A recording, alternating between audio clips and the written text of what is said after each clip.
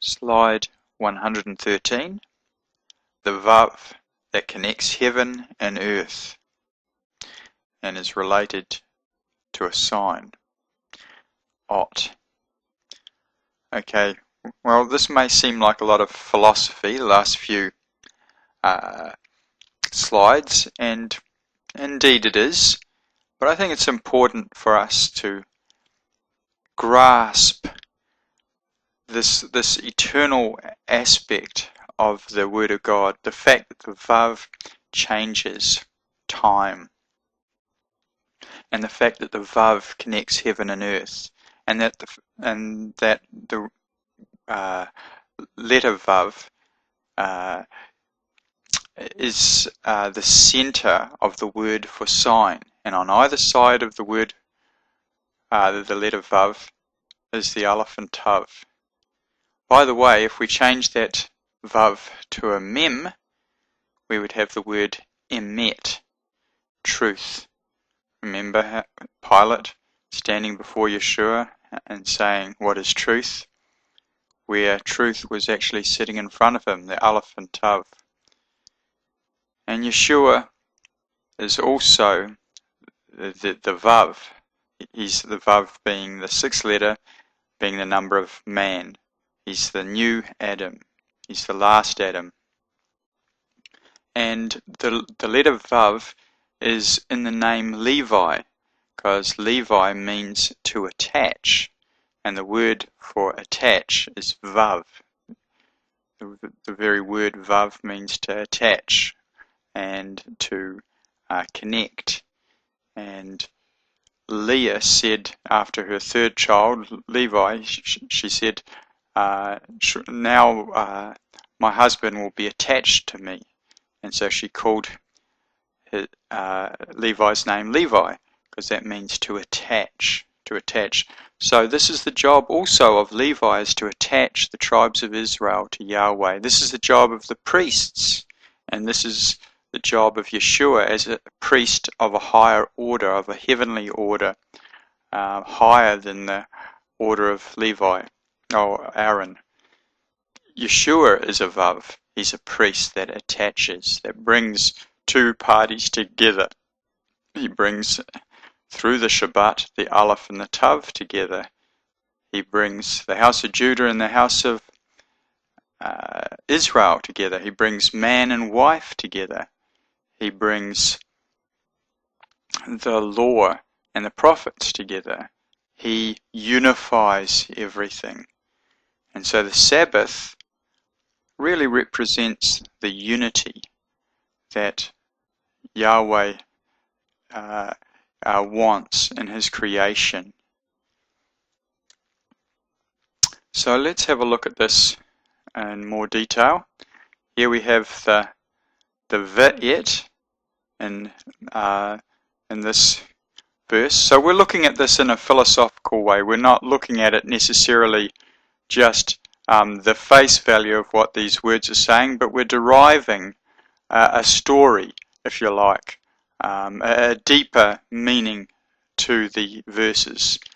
So this V'et becomes Ot if we rearrange the signs. Rearrange the letters. In biblical Hebrew, two different words spelt with the same letters, but in a different order, have a related meaning. Okay, so there's a relationship here in Hebrew. So this is the sign. The Sabbath is a sign. And the Jews require a sign, it says in 1 Corinthians chapter 1, verse 22. The Jews require an Ot. And one thing that the Jewish people have been very faithful in keeping, compared especially to the lost tribes, is they've kept the physical Sabbath. And that's exactly what Yahweh commanded Israel to do. And as well as keeping the physical rest, we need to enter into that spiritual rest through the Messiah. In any case, in verse 23 of 1 Corinthians 1, we read, "But we preach Messiah crucified, unto the Jews a stumbling block, and unto the Greeks, or the Goyim, or the nations, foolishness. Okay, so the preaching of the Messiah stumbles people, both Jews and Gentiles, and it is foolishness to them. But to whoever receives him, whether Jew or Gentile, that's a different thing entirely. So the Sabbath reminds us that Yahweh is creator, and it is related to the word sign or ot. The Sabbath. Now Sabbath is the seventh day. And what is linking here to the seventh word? The Vav. On the 6 days is connecting to the seventh word. As the Sabbath is to be kept here on earth.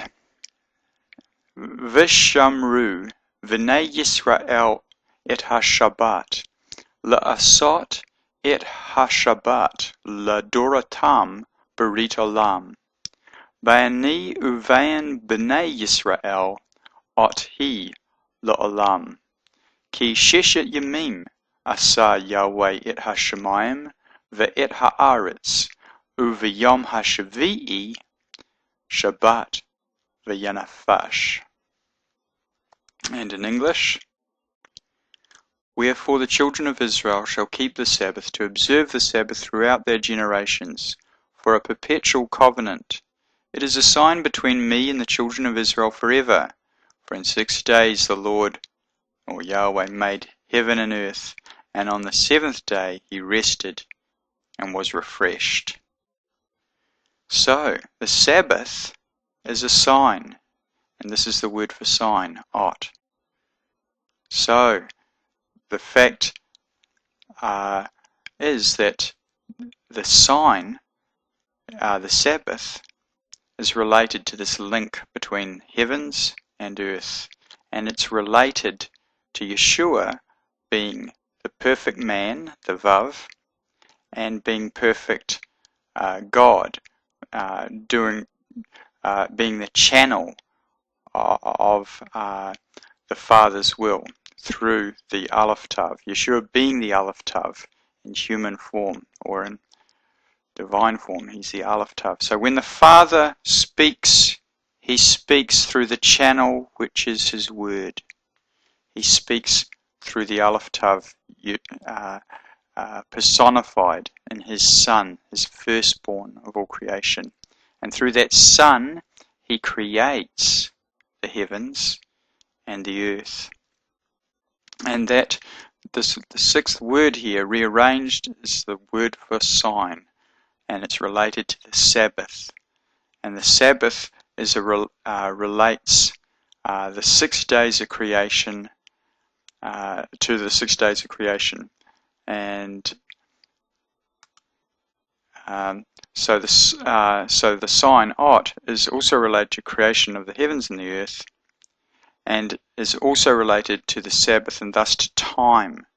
Okay, so the Sabbath, the sign is related to the Sabbath, and the Sabbath is a certain day of the week, so it's related to time.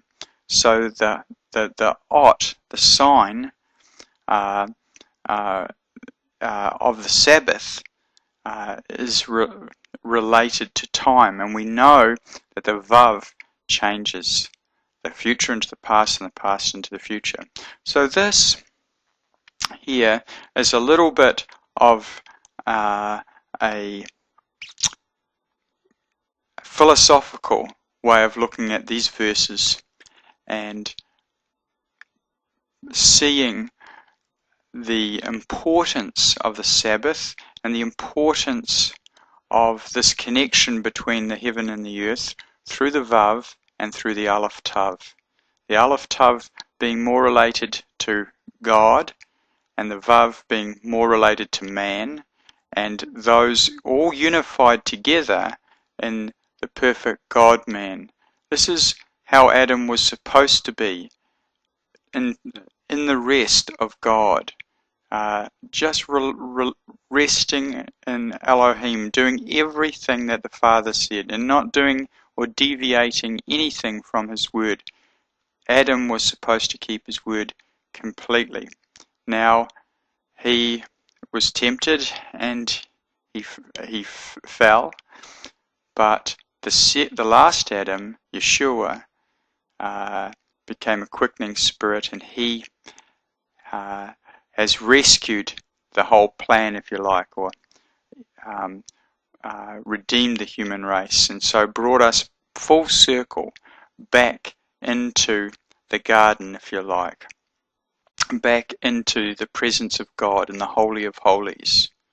So the Sabbath, the sign, is a sign about entering into his rest and returning to that place of tranquility and rulership with God in the heavens and on earth. And Yeshua is the very focus of all of that, being the Vav, being the second Adam, and the new and the priest.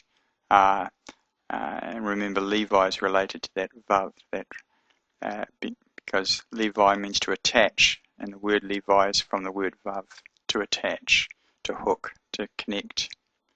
So I hope that was interesting, and perhaps will help you when doing the grammar and having to grapple with this Vav that changes the verbs from future to past and past to future. I found it quite confusing when I first started learning Hebrew, because it was hard enough to learn the table of verbs, let alone reverse it, and have to do that in my head. But I soon got used to it, and I hope you will too. And perhaps you'll see the reason why this is the way it is, because the Word of God is telling us amazing things about time and eternity, and about entering into his rest at the Sabbath, and his Son, the perfect man and perfect God. Now, when I say perfect God, I don't mean that he is the Father, but he is from the Father, of the Father. He's from that eternal light. He's an outshining, or a laser beam, if you like, from the Father. He's part of the Father. That beam is coming from the Father. That's what Yeshua is. So he's one with God and is God in the Father, from the Father. He's a separate entity, but he is one. And this is indeed how we all are. We're all individuals on one level, but if we're truly born of God, we're actually at another level. We are actually one with him. We're connected to him. And so we are B'nai Elohim. We are sons of God. And if we are keeping his word, then we are Elohim, but not in the sense of little gods doing what we want to do. No, we are his sons, we are emanations from him, and we do those things that the Father commands, even as the Son does all those things that the Father commands. So we live for him, even as he lives in us and through us. So we are vessels, and we are servants of the Most High, but we're also sons, and we are made in the image of Elohim.